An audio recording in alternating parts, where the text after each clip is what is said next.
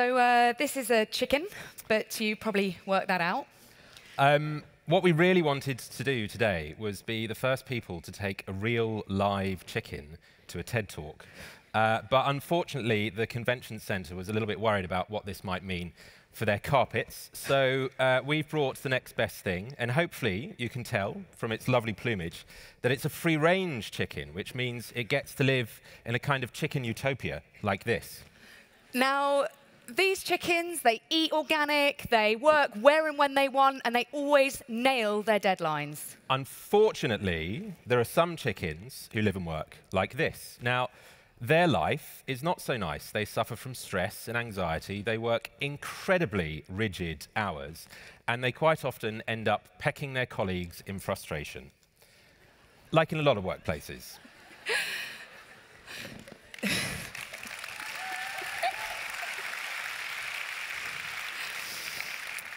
So it was 3 years ago that I was coming back from work, and a guy got his briefcase trapped in the tube door.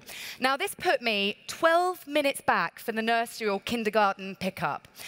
It's £1 a minute after 6 at my nursery, and so I was sat on one of those tiny primary-coloured chairs meant for an infant and told off by the nursery manager for being late again, and then I was charged £12. Now, at this point, I thought, all I need is to start and end my working day 15 minutes earlier. So I put my flexible working request in, and it was denied because there was a fear that it would open the floodgates to others seeking this kind of flexibility. And I just thought, well, why can't we open the floodgates? What's this big fear? So I quit with nothing to go to.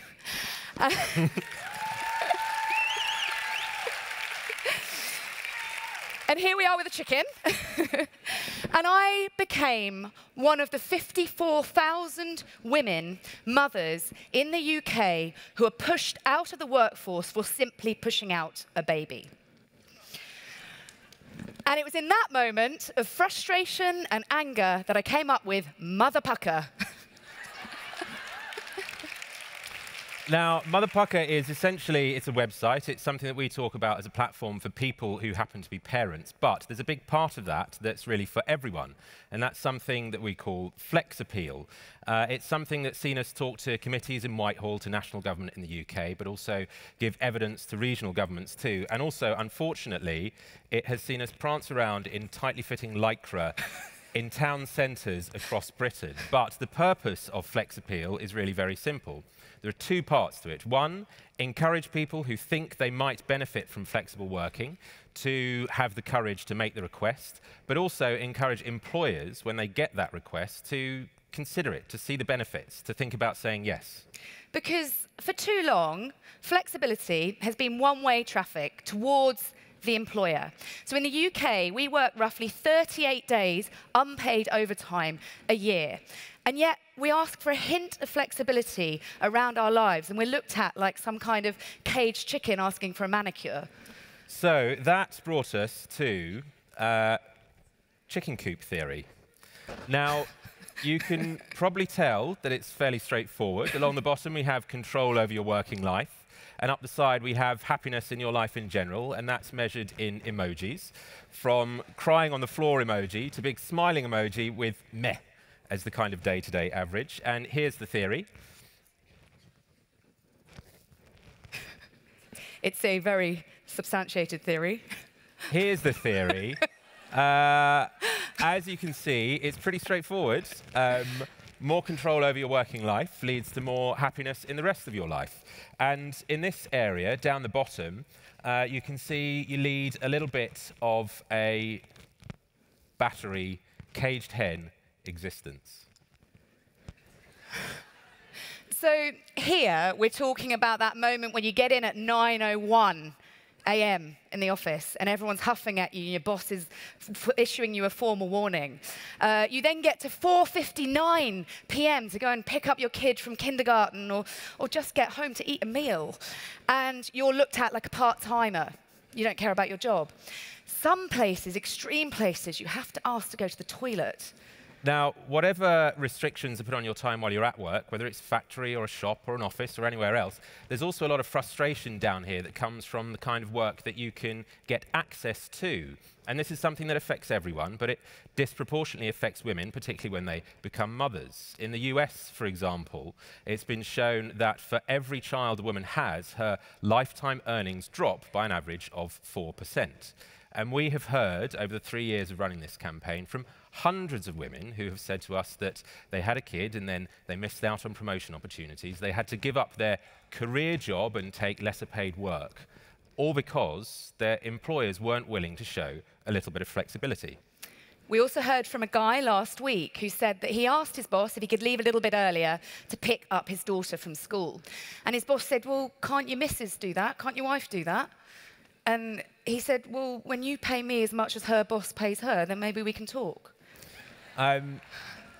Now, there is an upside to chicken coop theory. It very quickly gets into a zone where you start to become a little bit more free range, and you start to look a little bit more like those utopian chickens from earlier. And it can be pretty simple stuff. It can be knowing that, well, actually, maybe you can leave a little bit earlier in the afternoon if you've got something important to take care of and make the time up in the evening without worrying about getting a formal warning from HR. It could be as straightforward as knowing that, well, you can make that doctor's appointment at the one slot that's available to you without having to give your boss a detailed rundown of your internal workings.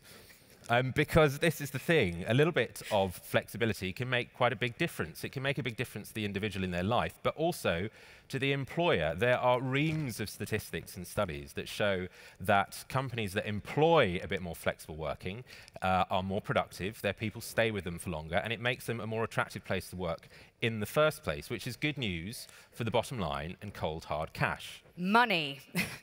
This is good for business. So at the moment, the UK is losing £10 billion a year due to work-related stress. Now, a good example, a case study, is Pursuit Marketing in Glasgow. They just went down to a 4-day working week for everyone, but at the same pay. So people were doing less for the same amount of money. Since 2016, productivity in that company has gone up 30%, and they have doubled turnover. And there are examples like that from all over the world. Another one is Ctrip in China. It's one of the world's biggest websites. It's a travel website. Stanford just did a study on how they work recently, and they found that the people who were allowed to work from home were 13% more productive in exactly the same time as the ones that were forced to trudge into the office every day and shackle themselves to a random bit of laminated MDF. And that's the thing. Flexible working isn't just a cuddly extra. It's not like a beanbag in reception or a ping pong table in the canteen. It's not a bonus ball, it's not a nice to have, and it's not something you earn. It is a fundamental shift in the way that we work, in the very fabric of our working world, a working world that has not been challenged since the Industrial Revolution. So what we're dealing with here is free-range technology. We can work anywhere, matched with caged mentality, which can leave you feeling a little like this guy. Now, we've all been there. How do we not end up looking like that? Well, it's pretty simple. I mean, if you want to know how do we show up? Well, we just do. If you're an employee that thinks you might benefit from more flexible working, well, have the courage to ask, knowing that you're asking for something that's entirely reasonable, that's been proven to benefit businesses. And if you're a boss and you get that request, be open-minded about it. Consider giving it a trial. It could be very simple things like a bit of flexi time. It can be compressed hours. It can be core hours. It works in factories and on shop floors as well. It can be things like job sharing. It can just be being a bit more creative with your shift patterns. It could be as straightforward as letting someone start and finish their day 15 minutes earlier. And there will occasionally be bits of resistance. One of the things we hear is, well, how will we know what people are doing? You'll know exactly the same way that you currently know. You'll be able to judge the results, judge people on what they're doing, not where they're sitting or standing. And what about the floodgates? We'll open the floodgates to everyone. Open them. People are drowning behind these floodgates. Open them, let the water, but the money flow. Because ultimately, this chicken and the caged chickens produce very different eggs. The orange yolk there has more vitamins, it tastes nicer, it has less fat, it has less cholesterol. And the other one is a pasty sludge that's been forced out under duress. But when you transfer that idea to people, because they're more productive for every minute that they work for you, because they stay with you for longer and you don't have all the costs of replacing them more often, you get the good egg, but at a lower cost.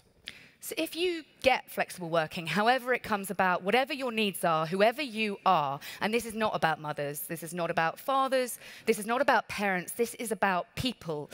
People with anxiety, people with mental health issues, people with caring responsibilities, people who are living with disabilities, people who want to live.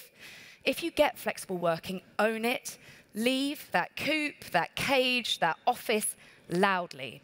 Like the guy that said to us last week, I leave loudly because I want my daughter to remember my face at the school gates. Or the woman who said to us recently that she leaves loudly every Tuesday because her father's living with Alzheimer's and she likes to go round to his house and bake him a pie for his dinner. Or the young guy, the young graduate who said, I leave loudly because I want to become engaged to, not disengaged from, my girlfriend. And so this is us and our chicken leaving loudly. Thank you.